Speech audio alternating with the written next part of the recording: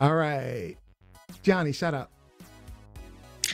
Shout out to my little sister Janaya if you're watching. She's 16 and just got a job at Dunkin' Donuts. So congratulations. Congratulations. Dunkin' Donuts, huh? Hey man.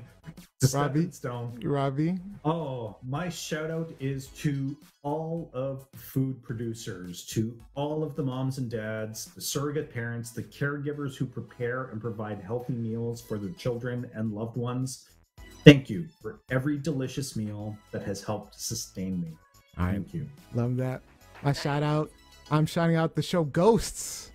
I don't know if you've ever heard of it. It is hilarious. I started watching it this week. It is funny as hell. And it looks like our guest has stuck around with us. So I'm going to give her a shout out as well. Dr. Rochelle Thompson, welcome back. Sorry, I was so into it. Got anybody you want to shout out? I shout out to my grandma. Mama, I love you. I love it. I love it. Thank you for sticking around, Dr. Thompson.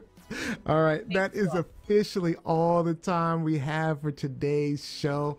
I'd like to thank you all for joining us. We hope you learned something, gained a new perspective, or simply had some laughs with us. We will not be recording live next week. We simply can't compete with the Super Bowl. So we're doing a TLS replay of our most listened to Black History Spotlight, which was with the youngest member of the Little Rock Nine, Carlotta Walls Lanier. All of our new episodes and replays are available Tuesdays on Pods Network, Apple Podcasts, Spotify, or anywhere you get your podcasts. And you can always check out our video clips, subscribe to YouTube using TLSshow.com. And the winner for our final thought for the show today is amazingly me. All right, it's Black History Month, and we have conservatives in our country fighting to eliminate Black history from the pages of American history because they don't want to deal with white guilt. Just know that Black history is in no way about white guilt. It's about Black pride. For a group of people where that sense of pride has been systematically stripped away for centuries.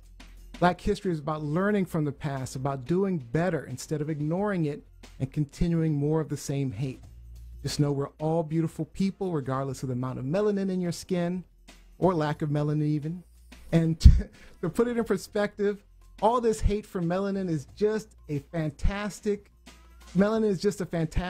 evolutionary trait to protect humans from the awful rays of the sun. And honestly, with global warming, as much as I get sunburned, when I go to the beach, I wish I had some more. So love yourself, people. Love each other. And thank you, Robbie Rock. Thank you, Gianni. Thank you, Dr. Rochelle Thompson, for joining us. We appreciate you.